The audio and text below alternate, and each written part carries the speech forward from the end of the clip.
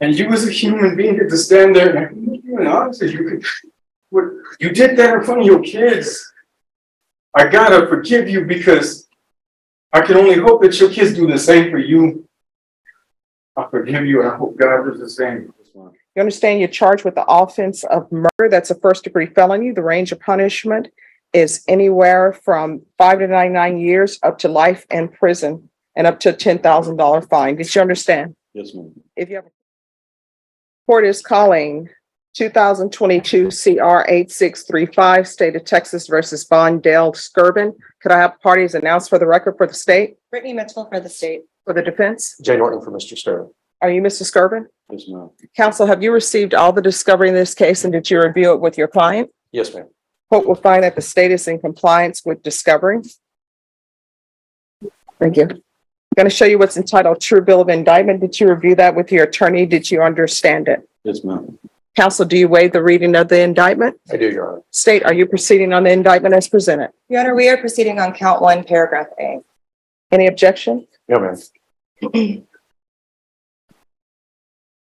Showing you what's entitled Court Admonishments and Defendant's Waivers and Affidavit of Admonitions. Did you review that with your attorney? Did you understand it? Did you sign it in all the appropriate places? Yes, ma'am. You understand you're charged with the offense of murder. That's a first-degree felony. The range of punishment is anywhere from 5 to 99 years up to life in prison and up to a $10,000 fine. Did you understand? Yes, ma'am. If you have a plea bargain agreement with the state, the court does not have to follow your plea. You want to go around?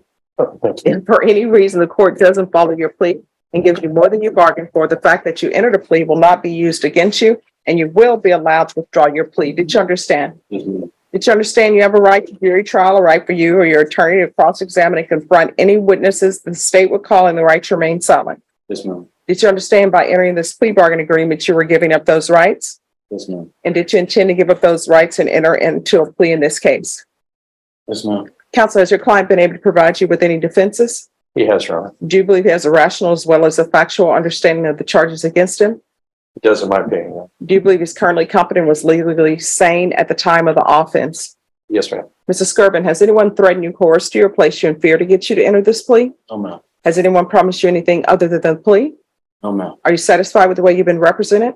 Yes, ma'am. Are you a U.S. citizen? Yes, ma'am. Court will find that defendant has knowingly and voluntarily waived his right to jury trial. Showing you the plea bargain page. Did you review that with your attorney? Did you understand it? Yes, ma'am. According to the plea, the state is proceeding on count 1, paragraph A. Punishment is to be assessed at 35 years in the prison. There's an affirmative finding of a deadly weapon and there are no applications. Did you understand that to be the plea? Yes, ma'am. Defense? Yes, ma'am. State? Yes. Showing you the paragraph entitled Waiver of Appeal paragraph. Did you review that with your attorney? Did you understand it? Did you sign it in both places? Yes, ma'am. Did you understand by signing that you're waiving your right to appeal? The only items that can be appealed are written pretrial motions that have been filed, heard, and ruled upon by the court. Did you understand? Yes, ma'am. Counsel, have there been any such motions? No, ma'am. Then to count 1, paragraph A, how do you plead? Guilty, not guilty, or no contest? No contest. State any evidence? Your Honor, we have to state exhibit number 1 in all attachments. Any objections? No, Your Honor. Mr. Skirvin and I have gone over those documents together. All right, I'm showing you what's entitled Waiver and Consent to Stipulation of Testimony and Stipulations. Did you review that with your attorney? Did you understand it? Did you sign it in all the appropriate places? Yes, ma'am. Again, did you understand you have a right to jury trial, a right for you or your attorney to cross-examine and confront any witnesses the state will call and the right to remain silent? Yes, ma'am. Did you understand that today the state will be presenting evidence in the form of witnesses' statements and police reports, but most importantly, there will be no live testimony? Did you understand? Yes, ma'am. Court will find that defendant has knowingly and voluntarily waived and consented to stipulation of testimony and stipulations. Court will accept into evidence states exhibits 1 and attachments and review the same. One man's charges have been upgraded from aggravated assault to murder. According to a police report, 27-year-old Vaughn Skirvin is facing a murder charge after police say he shot and killed 33-year-old Joshua Haran on Friday.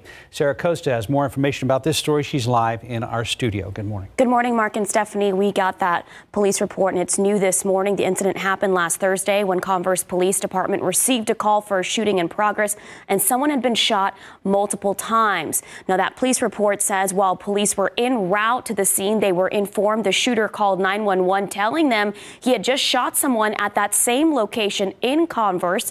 The affidavit also says he told dispatch he had used the gun The gun he had used was in his possession. He was driving to its house in Universal City. The suspect told dispatch his address, and that's when Universal City police arrived at his house, where he surrendered peacefully.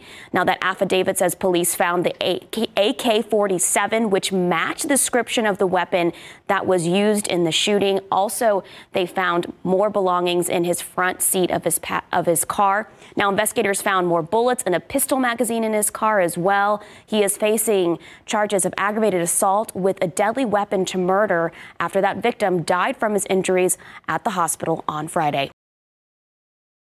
After reviewing State's Exhibits 1 and attachments, the court will find there is sufficient evidence to find you guilty, and the court will find you guilty. Are we proceeding with sentencing? Yes, ma'am. Anything you wish to say on behalf of your client? Judge, Mr. Skirvin's just remorseful. He's never been in trouble before, and he understands it's a significant sentence, and he just asked the court to follow the plea agreement. All right, the court will follow the agreement, sentence you to 35 years in prison. There's an affirmative finding of deadly weapon. The court will give you credit for any time served. Showing you what's entitled Trial Court Certification of Defendant's Rights to Appeal. Did you review that with your attorney? Did you understand it, and did you sign it? Yes, ma'am. All right, because this is a plea bargain agreement, because I followed your plea bargain agreement, and because you waived your right to appeal, you do not have the court's permission to appeal. Do you understand? Yes, ma'am. Because this is a felony conviction, you're not allowed to own or possess any weapons or ammunition. If you have a question over what a weapon or ammunition is, you'll need to speak to an attorney. Do you understand? All right. Is there any victim impact? Yes, Your Honor. All right. We have, obviously, there's a lot of family and friends here. There are 3 that would really wish to address the defendant. All right. So we're going to go off the record. Mr. Skirvin, in this courtroom, I require that everyone treats everyone with respect. So family members of the complainant has something they want to say to you. So just internalize it. They are going to be respectful. All right. Who wishes to speak? Okay. All right. If he wishes to, he can stay there.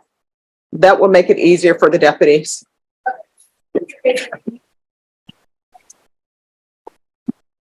I'm older brother. To me, you a coward. 35 years ain't no time. You know what I'm saying? I respect this courtroom, so I don't feel like you're remorseful. I feel like, what you doing is fucked up. See my language. All right, so everyone, here's the thing. Here's the thing, everyone. I understand that tempers are high, and they're always high in these cases in felony court, but I understand that they're even higher when it involves a murder case. And I understand that someone has lost a loved one. I do understand, but we are not going to use profanity in this court. If we do, what will end up happening is there will not be a victim impact statement.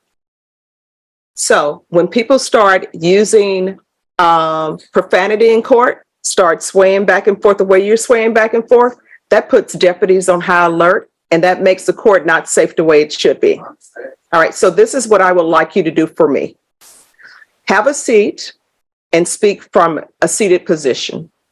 That will make it easier for everyone. And if you want to, you can sit on this side so that he'll be able to see you, because I know there's equipment in the way. And that just makes it easier for everyone. All right, you may proceed. You take my brother's life. He got kids. You ain't thinking about none of it. You know what I'm saying? Y'all would never know how it feels to lose a loved one because you're a coward. I'm from the streets. I know what it is. So, but I'll never respect this because you did it in a cowardly way. You know what I'm saying? You take my brother's life for what? For nothing. For nothing. Because you was a coward because you couldn't face that. My brother was a good man, good father. Worked real hard. Took care of his kids. I just came home from doing 11 years. And I didn't even get to see my brother. You know what I'm saying? So, if you feel like that 35 is justified, none of us feel that way. But that ain't for me to judge, it's God. So, with that said, I hope when you sit in there, you really realize the life that you're taking, it ain't gonna never just be what it is. We can't get that back. His kids can't see him. He can't see his kids graduate. what my mother go through every day, my dad, the rest of my family, those that can't be here and speak. Words can't even too much explain how we really feel. But you gonna always be a coward in my eyes. Always. And I'm just gonna leave it at that. Because I'm gonna let my words be few. All right, thank you. Who's the next person? So I'm just gonna speak on behalf of the community. You took his father for my daughter. Okay. Unfortunately, I'm not there to say this in person, but I know the sentence you were given to spend put away is nothing compared to the literal death sentence you gave my dad. You're a complete coward, and I hope you live the rest of your life in shame and guilt. I walk the stage to graduate in 3 weeks, and I won't have my dad in the stands watching me because of you. You're a monster, and I promise to make sure everyone, including those you love, will see it. You get the freedom of getting visits from your kids, while me and my siblings get the pain of visiting a cemetery. When you do get those visits from your kids, I hope all they see is a criminal, a monster, and a disgusting human. One day, these same words will come to you again, but from my mouth, and I'll look at you in your face as your life goes downhill the way you looked at my dad and took his life. I promise you won't live to see a normal life again as long as I'm around. I'll make sure your face is engraved in people's heads so when they see you, they will see a murderer. My dad taught me and my siblings to be strong physically and mentally, so I assure you that I will get justice for my dad one way or another. This isn't the end, so remember, please, with these words with every day that passes. Okay. Is there anyone else? Final one. Your Honor, I'd ask if I could use the microphone. You have nothing to worry about me. Okay. Christian Oh, man. no, I understand. Microphone or amplifier. You referenced the book twice, reading books twice. I'm reading a book right now, and it has everything to do with the impact of words. And if this is victim impact, I want to use clarity. Oh, well, I can tell you that I'm the furthest person away from everybody, and I can hear you. All right. But thank you for that. I appreciate that. I didn't write anything down. On Dale Skirvin. I'm trying to speak on behalf of Mark, Brenda, April, Crystal, Matthew, Elijah, Daniel, Sabrina, Brianna. These are most of the siblings. I'm sure I forgot some. Also on behalf of Dominique, Zanaya, and Joshua Jr. These are his kids. That's a direct impact. I'm just a brother-in-law. When I have to hear his mother, Antonia, say that you get to still see your family coming up on Mother's Day. My fear was that you were going to ask for time for that. I thought that would have been very unsuitable. Because none of who I just mentioned will ever get to see him again. And you didn't take a thug or a gangster away. You took a good man. Who would be a Christian man. My wife said, April, she said, make sure he knows that on behalf of her and everybody that agrees with her, that they forgive you.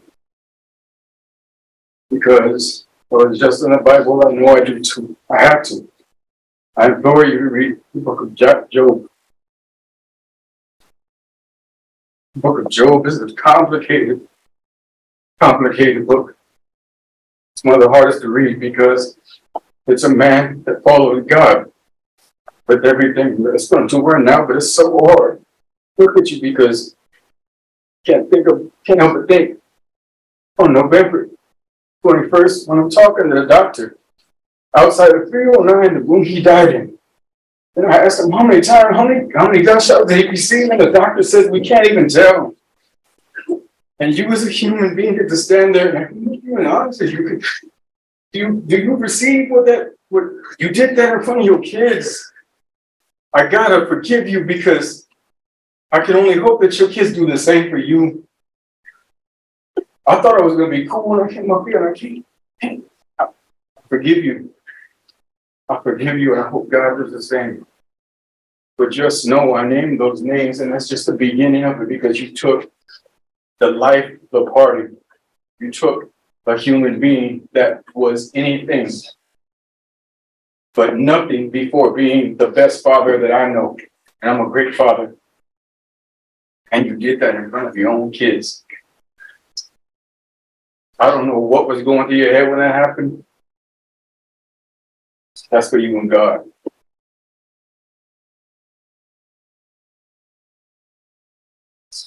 I actually came up here on behalf of my wife. I didn't realize I could say so much, but wanted you to know on her behalf, forgiven.